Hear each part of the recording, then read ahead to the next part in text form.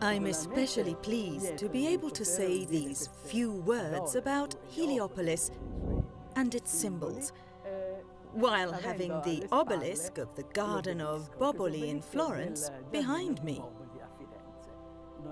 It wasn't found in Florence, of course, but in Rome. The obelisk was bought by a member of the Medici family and placed in the Medici's Roman villa, which now houses the French Academy.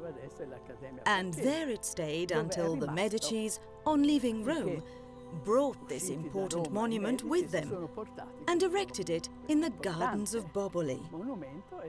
The date of this obelisk, the date of its construction, dates back to the reign of Ramses II, whose name and epithets are written at the top of the obelisk, where he is regularly called, loved by the god Atum, Lord of Heliopolis.